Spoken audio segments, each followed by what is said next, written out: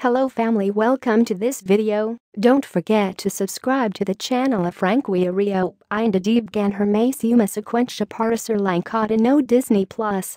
Como compra da 20th Century Studios, M 2019, a Disney também adquiriu a Blue Sky Studios, responsible pelos filmes ambientados no Rio de Janeiro.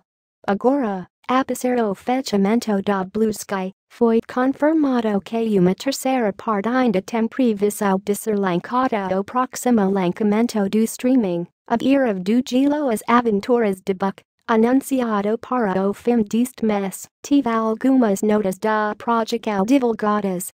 Nelas, existem alguns detalhes sobre seu co-roteirista, Jim Hecht, que inclui explicações sobre seu trabalho atual como Disney e revelam projetos que ainda eram desconhecidos pelo público. Hope you liked the video.